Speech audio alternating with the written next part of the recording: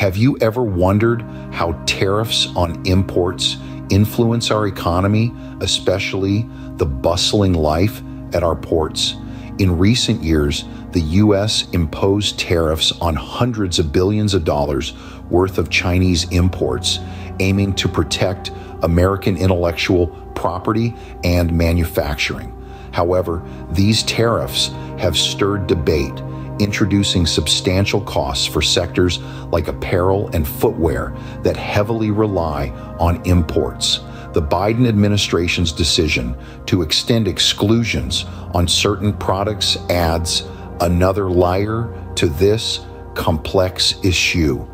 These tariffs have introduced a wave of uncertainty and costs, especially for sectors heavily reliant on imports. Now, let's delve into how these tariffs impact our ports and labor force. Tariffs can alter supply chain strategies, leading to shifts in cargo volumes at different ports.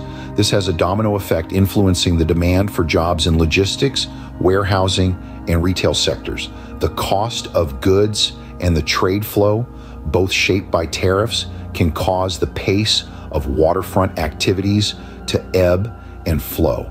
The implications of these tariffs are significant, influencing not just the flow of goods, but also the pace of waterfront activities and labor demand. And as we gaze into the future, what could be the long-term implications of these tariffs?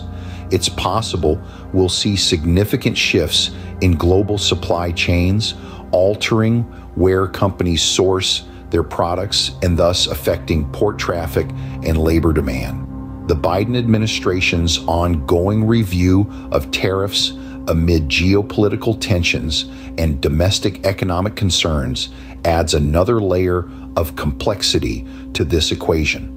The decisions made today will undoubtedly leave a lasting impact on our ports and the communities that rely on them. That brings us to the end of our exploration of trade tariffs and their ripple effects. The world of trade is ever evolving, and we must stay informed and engaged. Your support can help spread this knowledge, so if you found today's episode insightful, please like, share, and follow our channel. We will continue to provide updates and analyses on these crucial issues. Remember, the changes happening today are shaping our ports, our work, and our lives. Thanks for tuning in, and see you next time on the Waterfront.